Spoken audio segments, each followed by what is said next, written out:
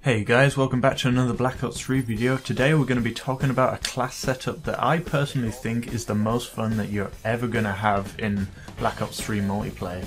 It's basically a very run-gun kind of thing where you're running around and you're jumping through the air, you're doing 360, sliding around and just shooting people with your pistol.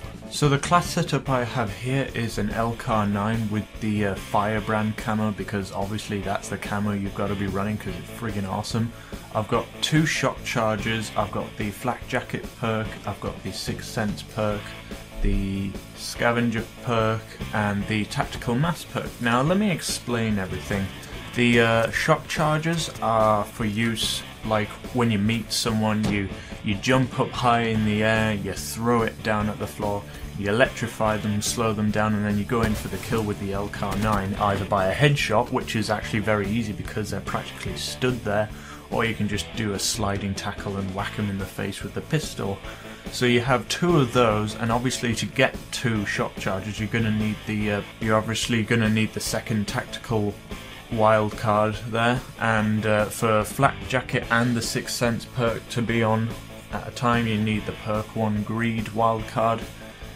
For the scavenger, you're going to want that to replace all of your tacticals that you're going to keep throwing down to the floor, because the sachets that you keep picking up after you kill people, they replace one of your tacticals, so they're always really handy to have, as well as replacing your ammo for your LK9, because you only get 60 reserve.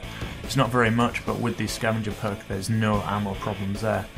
The tactical mask is just really for your own protection, because often if you're to use this class setup without tactical, you're going to end up just electrocuting yourself and putting yourself in a bad situation, whereas if you have it enabled, then obviously you're not going to kill yourself. For the LK9 itself, you don't really need any sights, it's not really that kind of gun, although I would highly recommend that you unlock the laser sight, as it increases the hip fire accuracy, and on this weapon it increases it quite a lot, like really substantially, so definitely put that on, and that should make you a 10 out of 10 for the creator class setup there.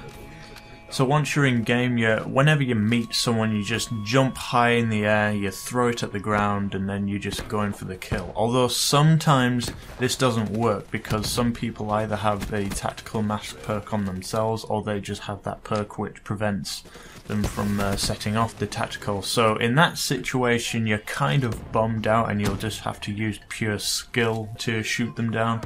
But it shouldn't be too much of a problem. In most cases people don't really use these perks because not many people use mines and tacticals really. Definitely practice your parkour skills and sliding. Get used to doing that, and definitely make sure that you have a control setup that is designed for this kind of playstyle. For console users, I would recommend that you make the jump button something other than the X button, or maybe one of the triggers, or get a scuff controller.